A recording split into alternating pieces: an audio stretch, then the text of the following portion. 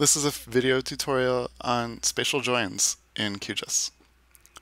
So in one of the previous videos, we looked at a data set that was city council districts with the number of rat sightings in each city council district. So I wanted to look at the styling and how we got there separately because they're two very different topics. This is how we got there. So a spatial join is a join. A join is how you bring together two disparate data sources. So we have the rat sightings, which are their own thing. They're just points, right? They're all just a bunch of points. And we have the city council districts, which are just polygons. Each city council district has its own polygon. And we want to bring those together in some way. In this case, we want to add we want to add a column to this attribute table that gives us the count, the number of rat sightings in each individual district. So the way we do that is, it's actually relatively simple. So we go up to the vector dropdown, and there are a bunch of really useful things in here, but today we're just going to look at, sorry, I lose this all the time, analysis tools, and then there's points in polygon,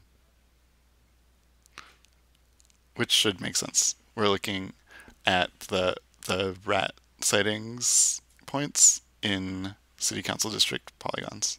I'm going to click on that.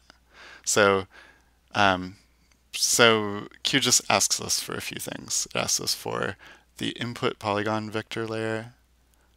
There's only one choice in this case because we only have the city council districts open. If we had multiple files open, we'd want to make sure that we're getting the right one. Same thing with the rat sightings points. If we had multiple point layers, it would ask us for them here. All right, and then it's going to create a count field. This is the default. It's all caps. It doesn't necessarily make sense to me. I'm going to call it count. That is totally up to you, whatever you want to call it. I want to add it to the canvas once I open it, and I'm going to browse, and I don't want to put it in this folder. I do want to just put it on my desktop. Rat sightings, council districts, save. Okay. Okay, so in this case, they have non-matching CRS, so I believe the rat sightings are in 2263, but the city council districts are not. I don't think it's going to matter in this case, but let's see. We might have to do it twice. So this takes a few minutes. If you had more data, it could take a long time. Okay, so we see that we now have two versions of the city council districts. If I open the attribute table on the new one, we see that it has a count field. So it looks like it worked even though the projections were not the same. You might want to, just to be safe, save both layers as the same projection and not worry about it. So before I close that, actually want to stay here for a sec. So you can see that we have the count. And we can sort this and we can see which ones have the most. This data is exactly like the data we were looking at before. You can kind of see, you can roughly see that we're highlighting this one. We can see which one has the least. That part of Queens. Okay. Okay, so as I talked about in the other video, the count is not enough. We don't want to just look at the count. We want to make sure that we're talking in relative terms so that we're not unfairly comparing city council districts. Okay? So it's going to be a multi-step process. What we want to do is we want to find the relative density of rat sightings in each one. And mostly we're going to do that by comparing the count. We're going to divide the count by the shape area.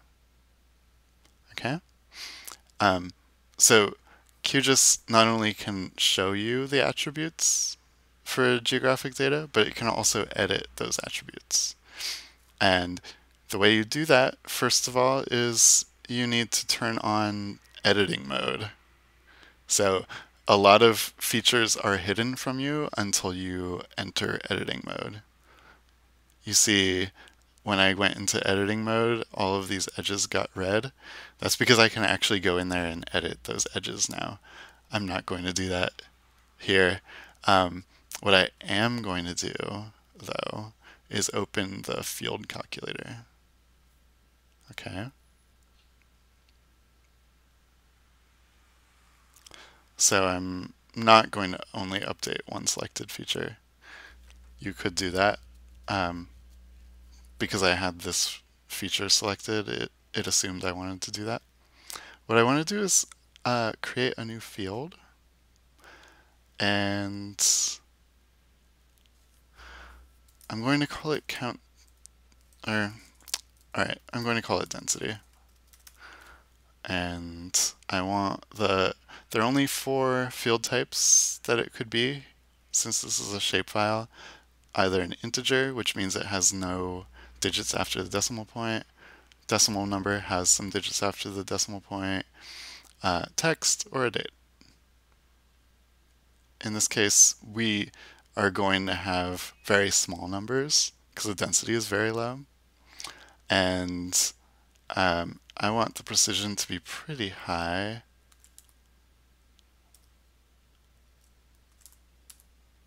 I cannot make it that large. Really? I guess I can only go up to 20. I'll go up to 20 then. Okay, so what you can do is just really simply, remember when we were selecting by expressions, we're building a selection in the same way. So we want it to divide the count by that shape area field.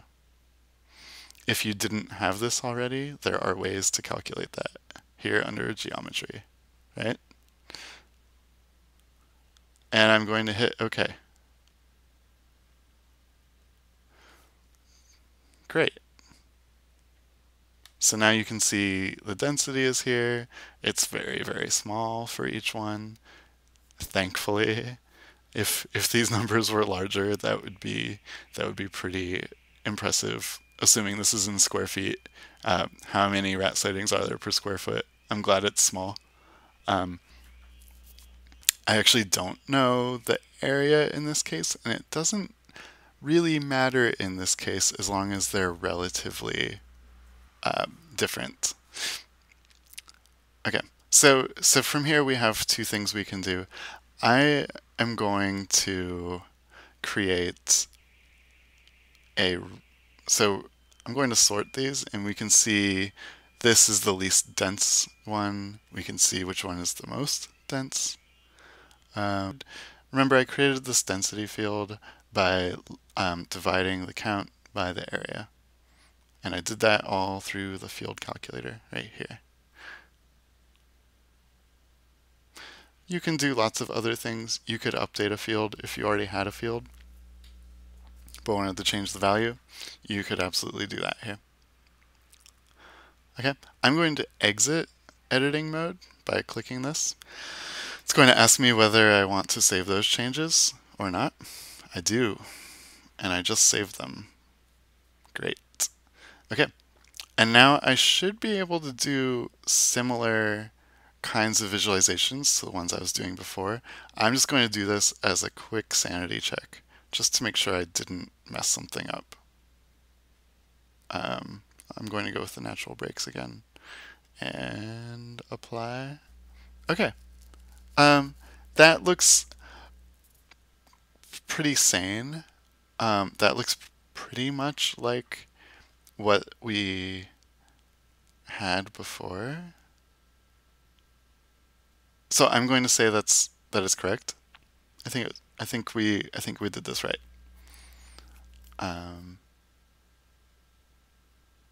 Interesting, right?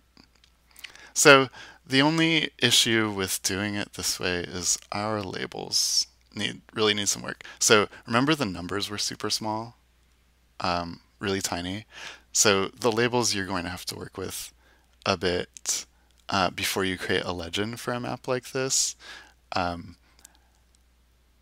Probably what I would do is remove the labels for this one, that one, that one, and just say most dense and least dense.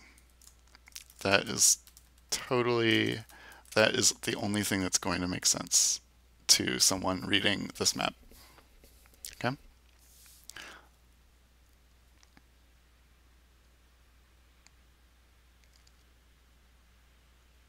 Okay, so that was really quick look at spatial joins and normalizing your data a bit.